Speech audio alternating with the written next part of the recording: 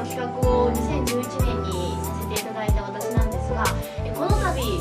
新しいバージョンといたしましてスタンドアップアローンプラスという企画をさせていただいております。この企画は1ヶ月1本一人芝居というスタンスは崩さずに、毎回ゲストの出演者の方をお招きして行っている一人芝居の公演になっています。いつも花沢千咲というちょっと嫌味な女の人が嫌いな人物を好きになっていくストーリーというのをシリーズものでさせていただいておりまして、皆さんの身の回りにもきっといるであろう嫌な人物を、